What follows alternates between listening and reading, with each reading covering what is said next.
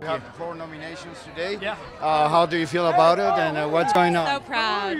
Yeah, beyond excited. It was a movie that was very independent from inception, straight on through release, straight on through today, and to celebrate the sort of end of our journey here today I couldn't think of a better place. I mean, for many people and for me, Robert Redford is not only an actor and a director, but he's an iconic part of our culture. Would you comment on that?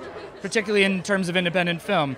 You know, Robert Redford is a guy who's championed independent film his entire career, took a lot of chances on independent-minded movies and independent-financed movies. When he could have been having a very different career in Hollywood, he chose to take a different path, and you know, I'm enormously admirable. I admire that enormously, but he's an amazing guy, and we had a great time working with him. I don't think any of us would be here if he hadn't started what he did, you know. Yeah. So as producers being independent, it means that you do great movies with $3 or what? It sort of does, yeah, $3 or $4, and it also means for us anyway, the way that we produce, it means that we're there every minute, every step of the way. We don't sort of set it up and leave. We take it through, straight on through, from the very inception and on set every day.